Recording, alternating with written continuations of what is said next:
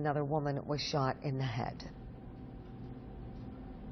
The effort to rebuild Detroit and the recent bankruptcy filing could have a far-reaching effect beyond the city limits.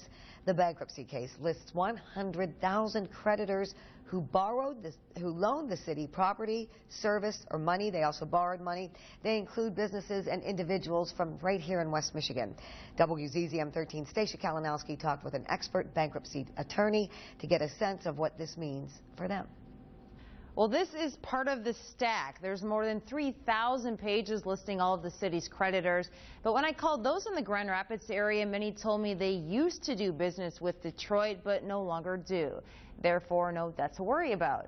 The Associate Dean of the Cooley Law School says that makes sense.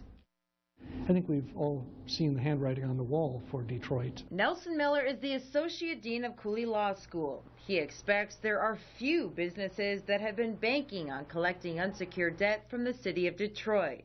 The city owes an estimated $18.5 billion to employees, retirees, bondholders, businesses, and properties with tax claims. Because this is Chapter 9 bankruptcy, Miller says creditors lose most of their power in bargaining. The important thing for the creditors is what kind of claim they have. That's secured or unsecured. It's a secured claim, in which case the creditor is likely to get all of their recovery, all of the obligation paid back. Because if Detroit doesn't pay, the creditor can take the property. But with an unsecured claim, individuals are creditors, and many businesses too. They're likely to get very little, if anything. An injury claim is an example. Someone were seriously injured and had a $100,000 or even $1 million judgment against the city, that could be wiped out.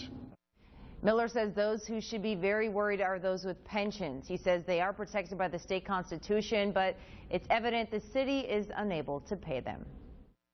That is Detroit's loans, people who loaned money to the city of Detroit.